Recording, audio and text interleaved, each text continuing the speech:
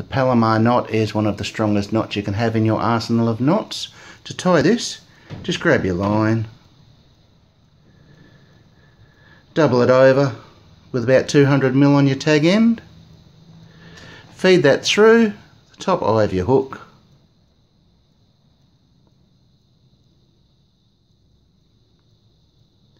tie an overhand knot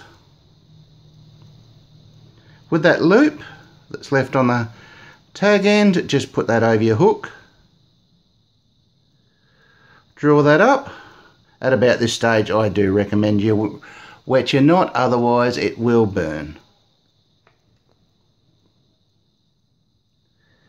Draw up your line. When you get to this stage, you cut off your tag end, leaving a couple of mil spare.